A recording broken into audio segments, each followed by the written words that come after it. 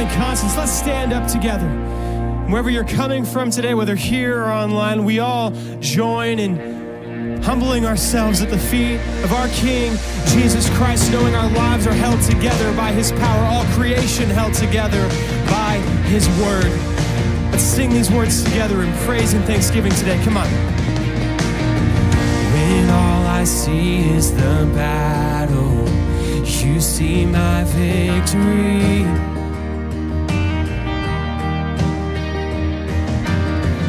When all I see is a mountain, you see a mountain moved. And as I walk through the shadows, your love surrounds me.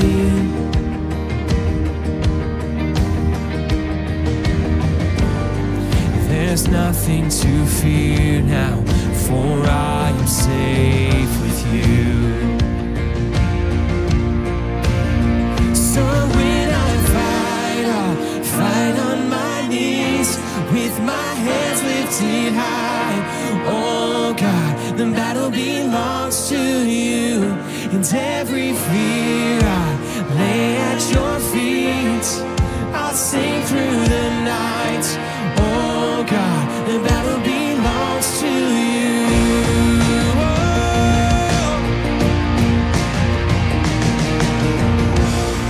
And if you are for me, who can be against me?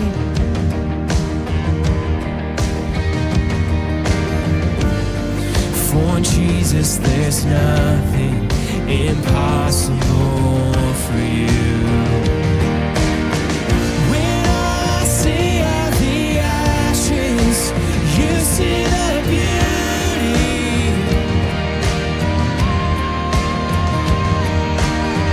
When all I see is the cross, and God, you see the empty tomb.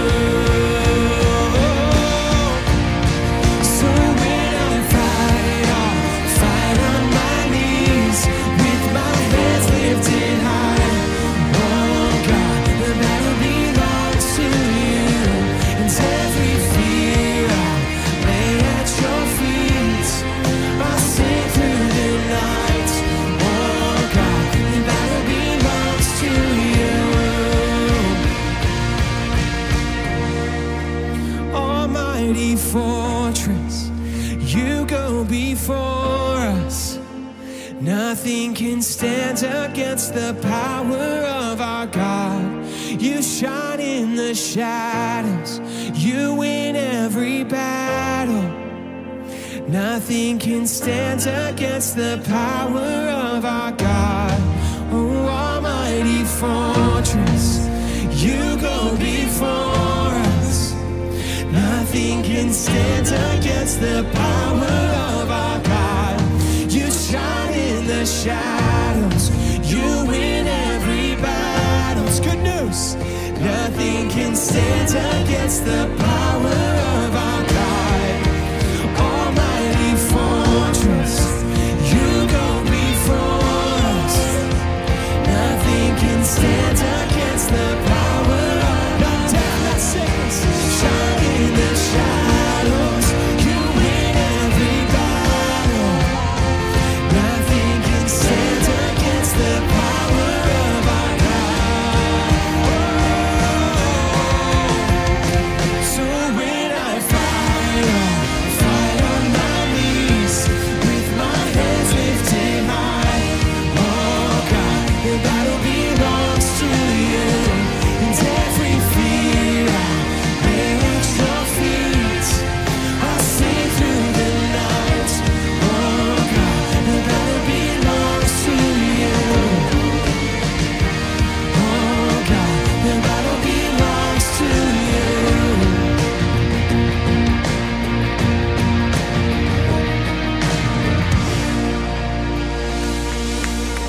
Amen. The battle belongs to Him. Every fear we lay at His feet this morning, knowing that He is a good God, a great Father, one who has shown us His loving kindness in Jesus Christ. One of the things I love so much about gathering week in, week out with our church is this, that as we sing together, as we hear God's word taught, even if they're things we've heard before, it's a reminder to me. It's a reminder to us of things that I too quickly move on from, too often move past and forget and think, oh, I know that already. I'm good. And by Monday morning, it's long gone in my mind.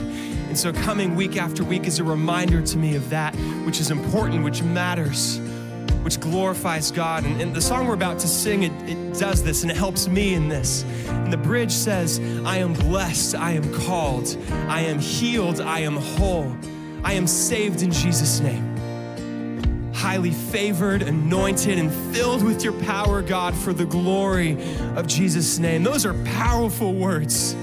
And ones we can carry with us, not just this morning, but day after day as we go through the week. So let's sing this song together. And as we do so, just tuck these words in the back of your mind that when you wake up tomorrow morning, you would think, I am blessed, I am called as an ambassador of God's glory, as a priest in his kingdom, as one who has been saved by grace. Let's keep singing.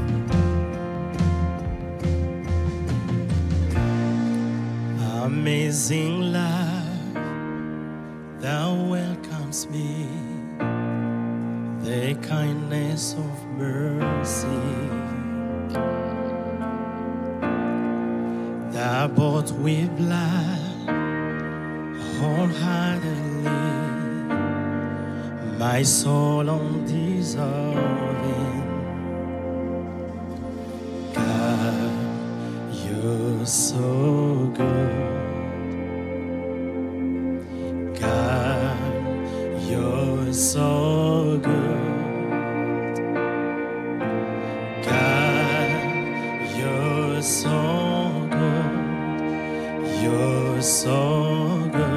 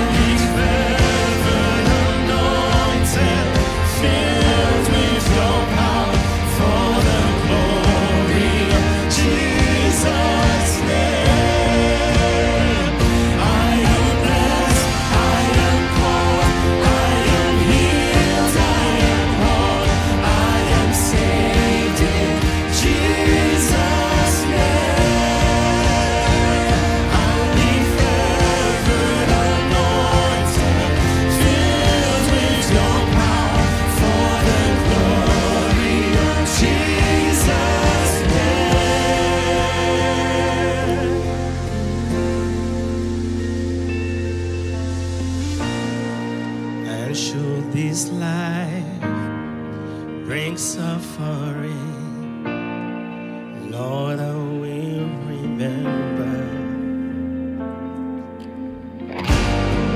what Calvary has done for me, both now and forever.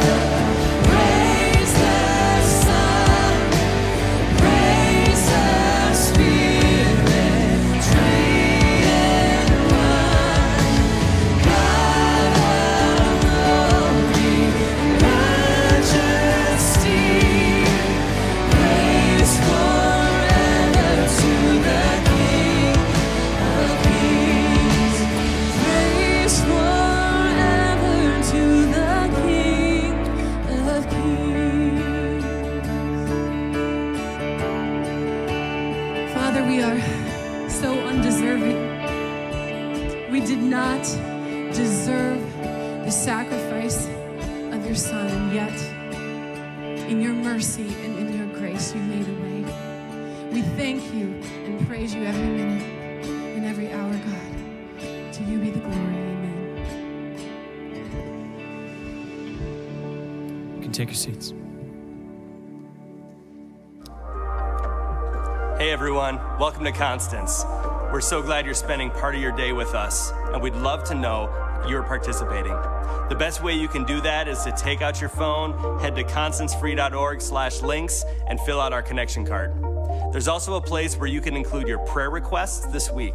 Each week, our staff gathers to pray over what's going on in your life, and we'd love to hear what you are thanking God for too. So make sure to fill out your connection card this week and let us know. Also, if you're newer to Constance, this is a great way to make an easy connection with someone here. Just check the box that says, I'm new, and we have a team of people who would love to welcome you and find ways to help you connect here in the weeks ahead. I also want to let you know about baptism. This is one of our favorite celebrations. So if you've made the decision to follow Jesus and haven't been baptized, I encourage you to take this next step of your faith and register for our baptism happening on August 15th. If you're interested in getting baptized, there's a required meeting tomorrow, July 19th at 6:30 p.m. So be sure to check out constancefree.org/links and sign up for that. And something you may not know about is our block party trailer and new neighborhood gathering invitations. We know neighborhoods are better when neighbors gather together. So we've put together resources for you to make an impact in your neighborhood by getting people to come together, whether it's for a short casual gathering or an all-out party. Check out our Family Resource Center on campus for things like door hanger invites and block party info packets, or go online this week to constancefree.org/links and reserve our block party trailer, complete with bouncy houses, games, and a speaker system designed to make throwing your summer party even easier. Now, let's dive into the message as we continue our series, Defining Moments. Good morning, everyone. Yes, defining moments. And as I was thinking about defining moments, I was just reminded that there's three kinds of defining moments that we have. We have common ones, we have uncommon ones, and we have rare ones.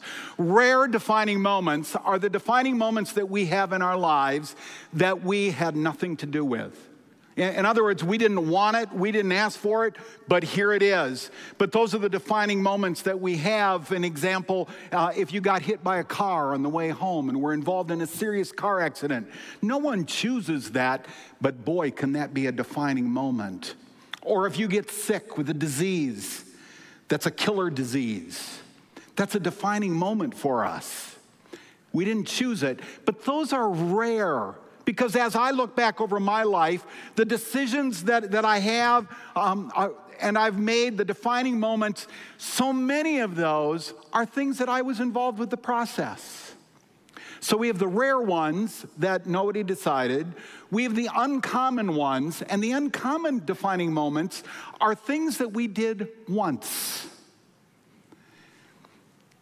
We got married, we signed a document, we bought a house. But even those things, while those are uncommon, we have less of those, I want to lean into the third kind of defining moment that we have, that is the decisions we make day after day after day after day. And even a marriage, while it was a one-time event where we made a decision and signed up on the dotted line, the marriage is impacted by the things we do day after day after day. It's 1,000 things. And likewise, as we come and start talking about the spiritual dimension of our lives, it is, of course, incredibly important that we make that one-time decision for Christ, where we acknowledge that we've sinned and fallen short of the glory of God, and we need His forgiveness, and we come to Christ, and we receive Him as our Savior. But what it is to be a follower of Christ is not just a decision. It is a decision that I make over and over and over and over again to be a follower of Him. We're going to talk about that today, specifically from the life of Peter. And in one sense, my message today is a continuation of Pastor Sean's message from last week in Matthew chapter 16. If I could give you just a little bit of a reminder of what went on, Jesus had gathered his disciples together and was looking for a little bit of a status report on his ministry. And he came to them and said, "Guys, who are people saying that I am?" And they said, "Well, some people are saying that you're John the Baptist, come back to life. Some of you are saying you're Elijah, the Old Testament person, reincarnated somehow here. Some say you're Jeremiah, and others said you're the prophets." And then Jesus came with this very specific question in Matthew 16, I believe it's verse 15. "What about you? Who do you say that I am?" And Peter gave this response. Simon Peter said, verse 16, "You are the Messiah, the Son of the living God." I think most of us have a hard time understanding what a huge statement that was. Because every Jewish boy grew up in a Jewish family where from when they were an infant, Dad and Mom would point them towards this blessed hope, this blessed promise for every Jew that someday our Messiah is going to come.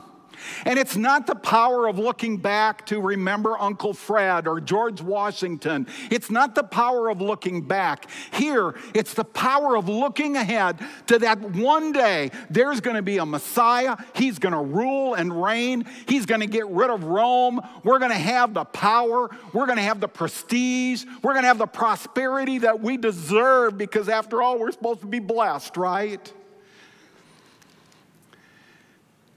And I think when Peter made this statement, the rest of the guys had this holy hush moment. The rest of the disciples were saying, "Please say yes." For generations, my family has longed for this day. And it sure sounds like, and it sure looks like, you're the one. Please say yes. And Jesus responded, and he said, "Yes, that's me. Blessed are you, Simon, son of Jonah, for this was not revealed to you by flesh and blood, but by my Father in heaven. And I tell you that you are Peter, and on this rock I will build my church, and the gates of Hades will not overcome it. I give you the keys of the kingdom of heaven. Whatever you bind on earth will be bound in heaven, and whatever you loose on earth will be loosed in heaven."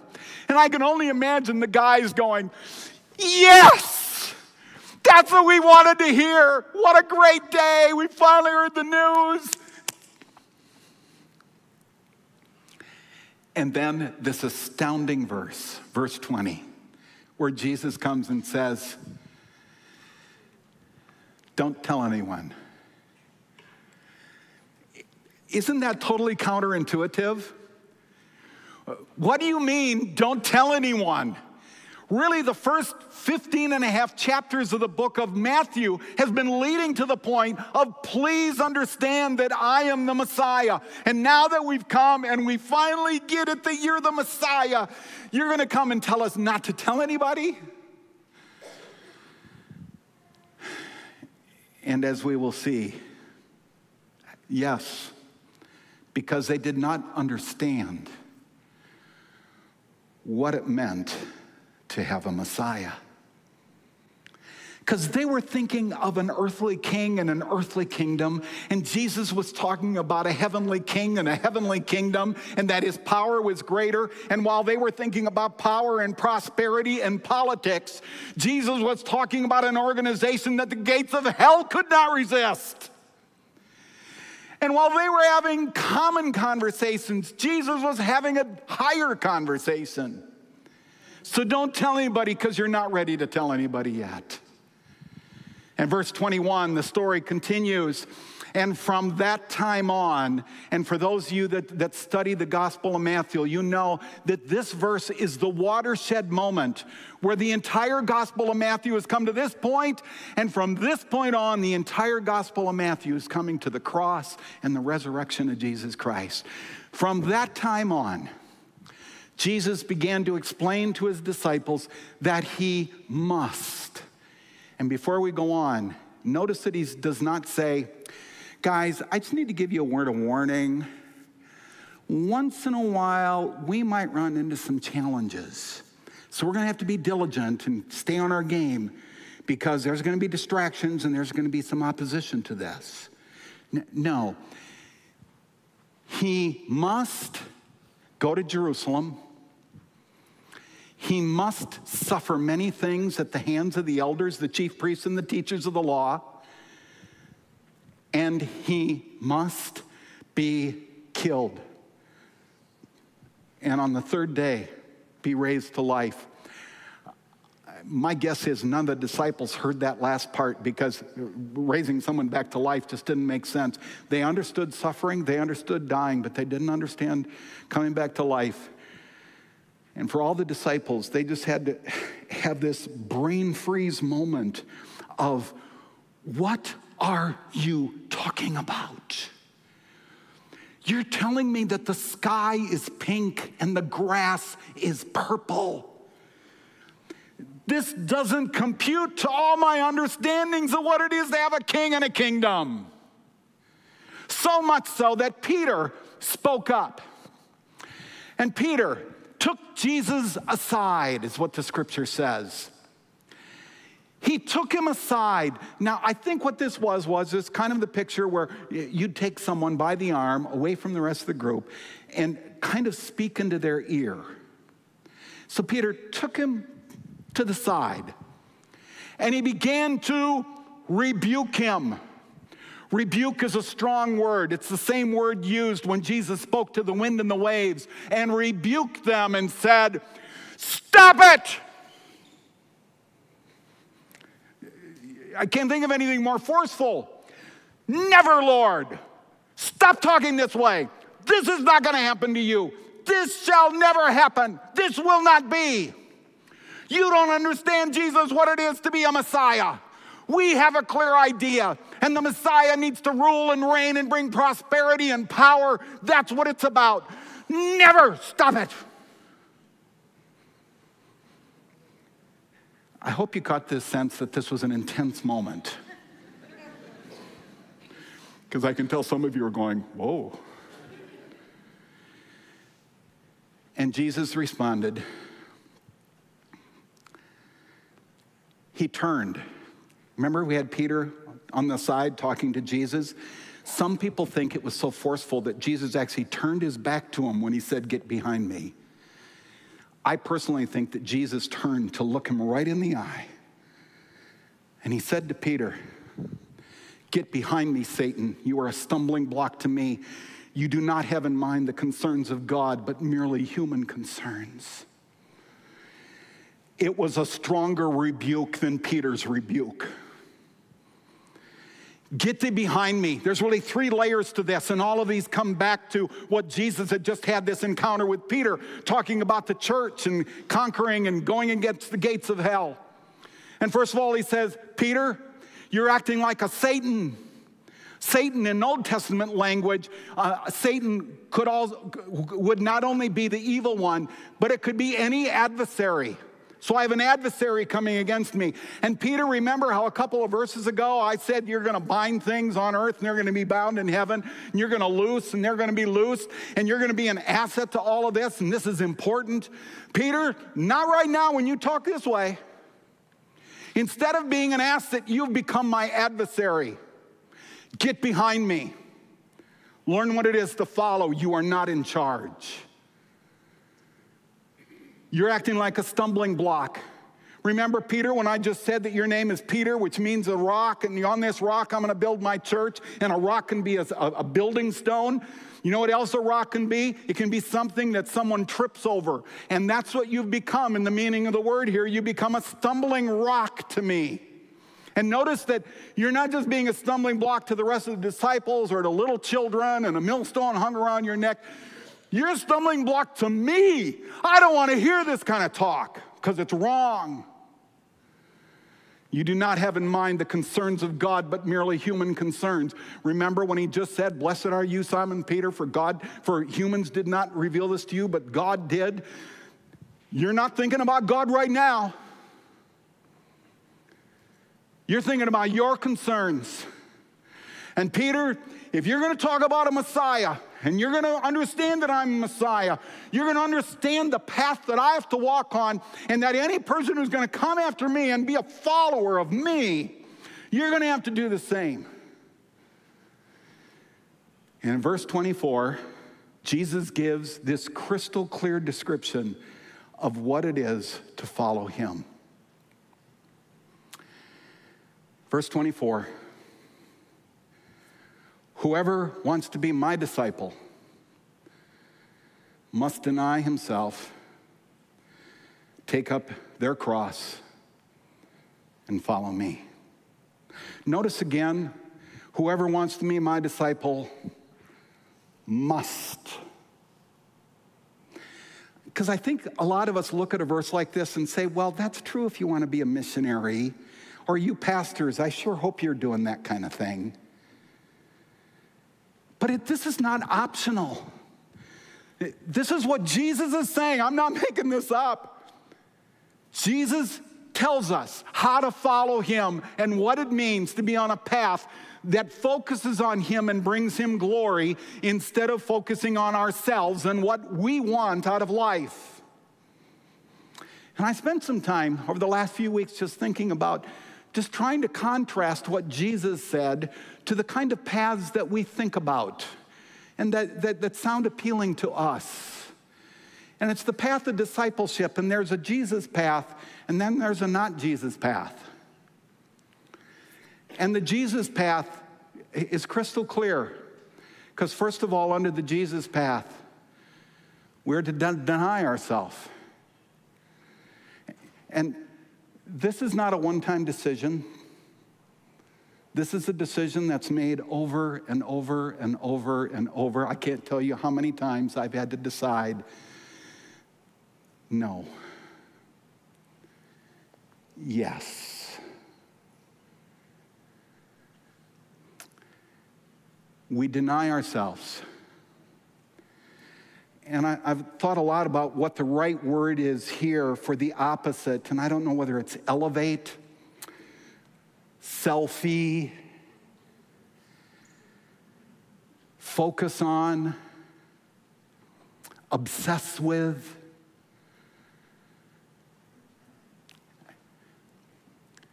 Right now, I'm kind of leaning towards defined by. Because we have this huge voice in our culture, and you've heard it if you've had discerning ears, that says, you know how to find meaning and purpose in life? You're going to discover that in you. You know where a good place to start might be? Ancestry.com. Because if you can find out that you're Swedish instead of Norwegian, it's going to be a life-changing moment for you. Because how can you truly understand who you are until you understand who you are? And you need to spend more time just getting to know yourself. And whatever your heart leads you to feel, you just need to embrace that and go for that. And if you're not happy, the only happiness you're going to find is on the inside of you. And if you could just express fully who you are, then you're going to have this eureka moment, and nirvana is going to come into your existence, and there's going to be peace and flowers and beautiful music all the way around you for the rest of your life. And I'm making a little bit fun, but let me tell you, that thinking is so entrenched in our culture today. It's a much bigger problem than any other problem you want to talk about today. The biggest problem is not Republicans or Democrats. The biggest problem is that we're obsessed with ourselves. And we think that our identity can be found in here, where God's word says what's going on in here is not a reliable guide, but instead we can find our identity in who God is and what he's done for us. And the more we obsess with him and focus on him and deny ourselves, the greater joy and peace and contentment we're going to have. But it's a totally different message than what our society says. But if you want to be a follower of Jesus, a disciple, it begins with saying, no, I'm not going to focus on me. I'm going to focus on God. And as I do, he's going to give me a peace that passes all understanding, and a purpose and a joy and a power and contentment that's found in him and in him alone. So it's not denying as if I'm going to give up everything. I'm giving up that which is worthless to gain that which is priceless. The path of self-elevating and obsessing is like giving salt water to a thirsty man. No matter how much you drink, you're still going to be thirsty. And just worse off than you were before. So I've been thinking, what does it look like for you and for me to deny ourselves? Remember, it's a decision we make over and over and over again. It says that God's ways are higher than my ways. His understanding is greater than mine. It means that there's going to be this pressure from the world and pressure around me to fill my life with other things. And I'm going to need to be very intentional in my decision making to make sure that I say no to enough things so that I can say yes to God. Don't you experience that every Sunday morning? Where out of the list of things you could do, a decision to come and learn about God and to fellowship with brothers and sisters, to worship him in corporate worship, it's a decision that we make. And if we don't make that decision on a regular basis, you know what? We won't see it at church anymore. We deny ourselves. We find good and profitable uses of our times and energy. And instead of finding one more activity to do on one more night of the week, one more series to catch up with on Netflix or Amazon, instead we come and we find a small group of people to come together and study God's word together, because I'm going to say no to all the things that would be natural so I can say yes to that which is best. And when I find $250,000 in my pocket, I'm not going to look for an opportunity to buy a ticket so I can go to outer space. And I can't justify doing that when I know that there are people in Anoka County who go to bed every night hungry. And I can't spend that on me when I can spend something that's even better. If anyone would come after me, let them deny themselves. Let them, second of all, take up their cross. Take up their cross as opposed to taking up comfort. Guys, we're missing one here. And if not, just make it up as we go. Take up your cross versus take up your comfort. That's what the next part of the verse says. Let us take up our cross. Now again, no one wants to take up their cross. Not even Jesus wanted to. You remember the night before that he hung on the cross? He was in the Garden of Gethsemane pleading with the Father, if there be any other way, let's go there. But if not, thy will be done. And Jesus went to the cross, as it says in Hebrews, for the joy set before him, scorning its shame, because he knew that when you go through the path of dying, there is a living that takes place that could never happen without a willingness to die. Take up your cross. As the years have gone by, I've just seen more and more that in our lives there's an aspect of our Christianity that every step of it requires a little bit of dying. That if I'm going to have consistent daily devotions, I'm going to have to die a little bit. Die to what I think and what I want, and to the discipline and obedience to find time to do so. I need to take up my cross. I need to be willing to make a sacrifice, to pay a price. I think of that when it comes to a topic like forgiveness. I've got news for you. Nobody wants to forgive anybody. It's not, oh good, I get to do this again. And forgiving someone requires a little bit of dying. But for anyone who's done that, you know that in that process of dying, you find a life that's better and more abundant when we follow the paths of Christ. So we say no to ourselves and we die so that we can live and say yes to Christ. To be honest, I think about it every time we have a baptismal service.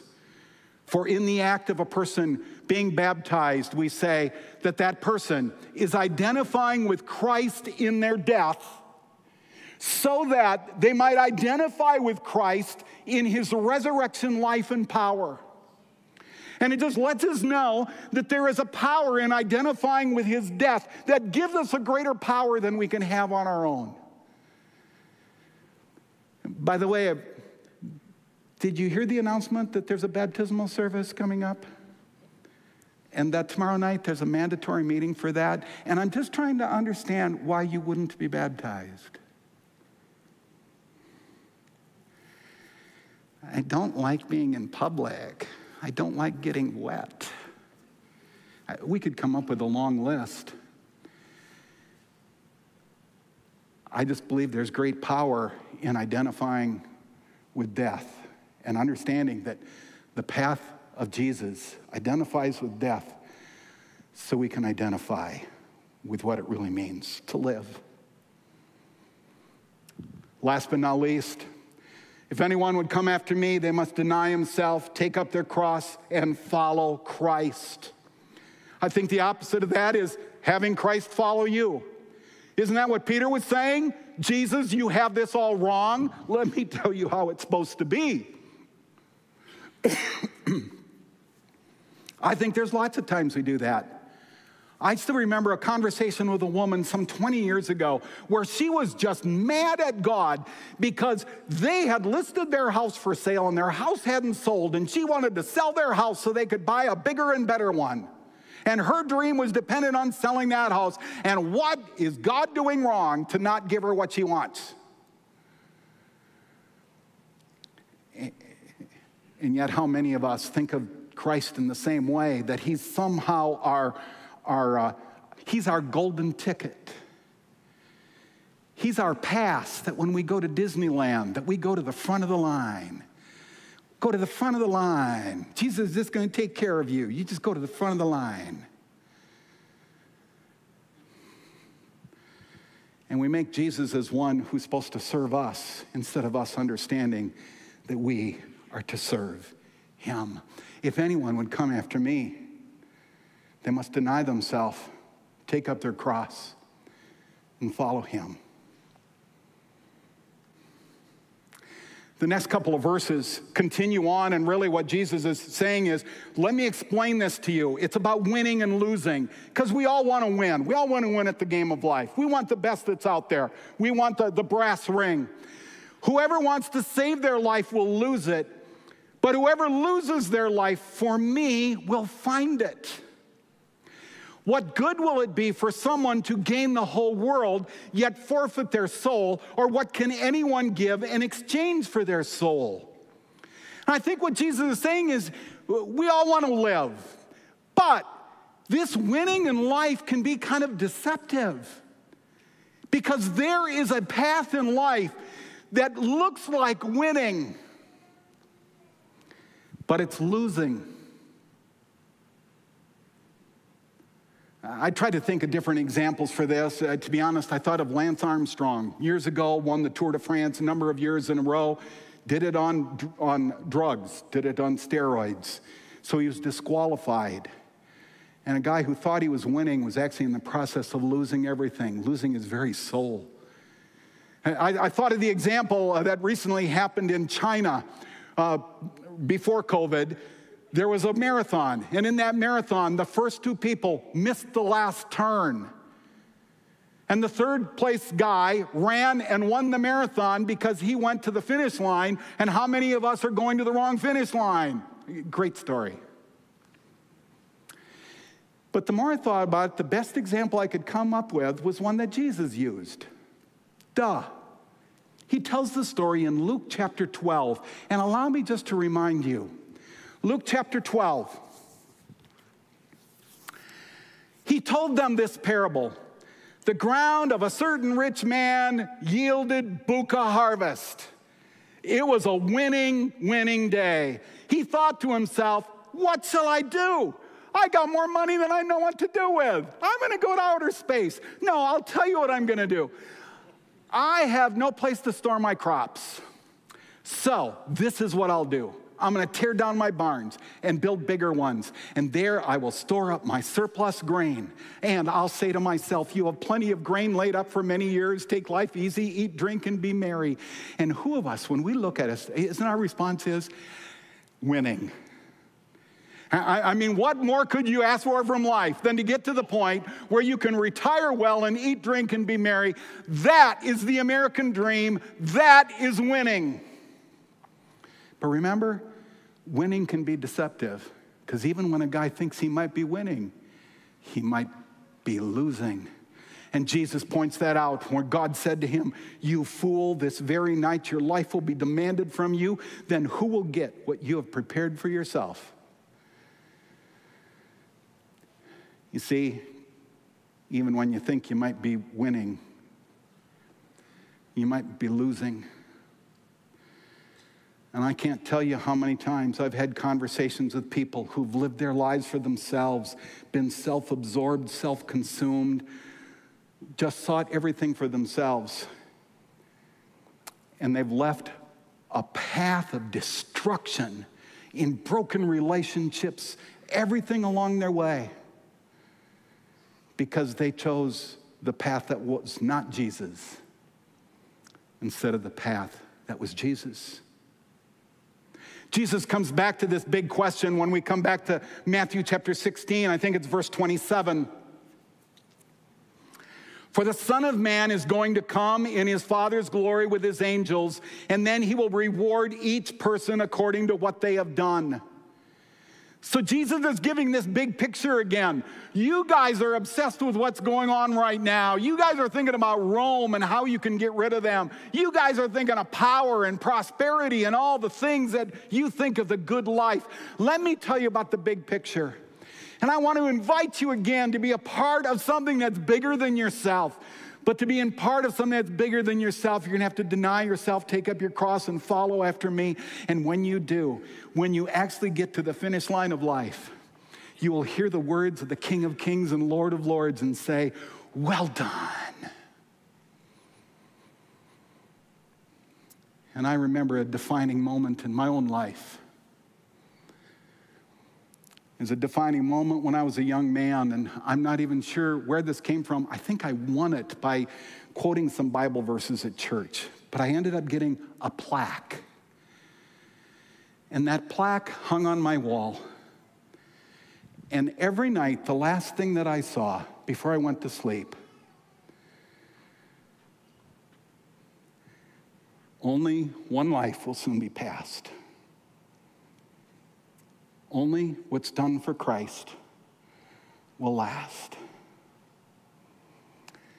I have revisited that defining moment at least 1,000 times.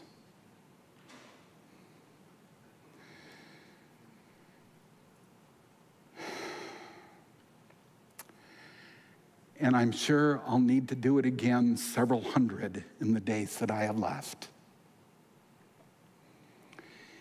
Because the path of humanity is so tempting. It's what every advertisement tells us about. We just can't escape those voices in our culture. But I, first of all, want to be a follower of Christ. I want to be his disciple. And I want to be a part of a kingdom that's bigger than my garage. Bigger than my obituary. But one that has to do with pounding on the gates of hell and plundering it.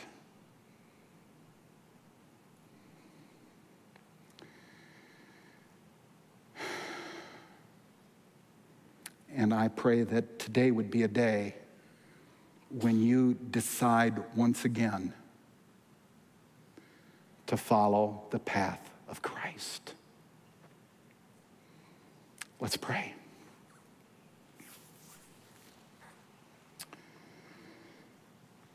Lord, I'm so human, and I get caught into the voices around me in the world, and it is so tempting to think that winning is about gaining the most toys.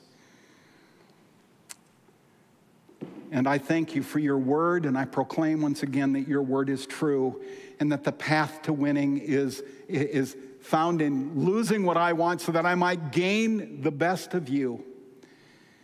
And Lord, I pray for my brothers and sisters here today that as we turn our eyes towards you and look full in your wonderful face, that the things of earth would grow strangely dim in the light of your glory and your grace. So on this day, Lord, we look to you. Help us to be obsessed with things that matter for all eternity, to the glory of your name. Amen. Thanks, Randy. Let's stand together and respond.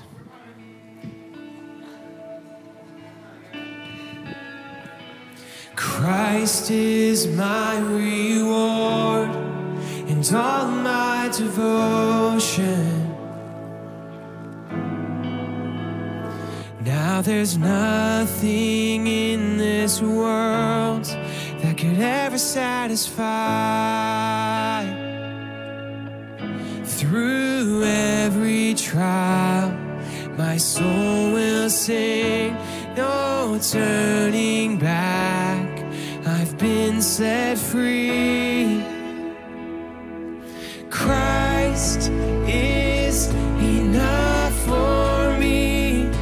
Christ is enough for me. Everything I need is in you. Everything I need. Christ, my all in all, the joy of my salvation. And this hope will never fail. Heaven is my home. Through every storm, my soul will sing, Jesus is here. To God be the glory. Christ is enough for me. Christ is enough for me. Everything I need is in you. Everything I need, He's enough. Christ is enough for me.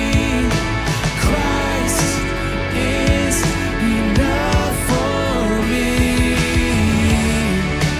Everything I need is in you. Everything I need.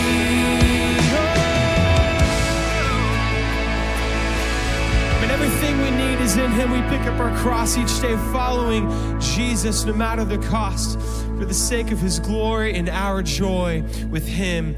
now and forevermore. It's been a joy to worship and gather with you today, church. Just a reminder, if you are following Jesus and you haven't been baptized, we would encourage you, take that step. We have a class going on tomorrow night here in this building. Check it out, constancefree.org/links to learn more about that class and how you can be baptized in following Jesus. Well, Lord bless and keep you this week. We'll see you back here next Sunday.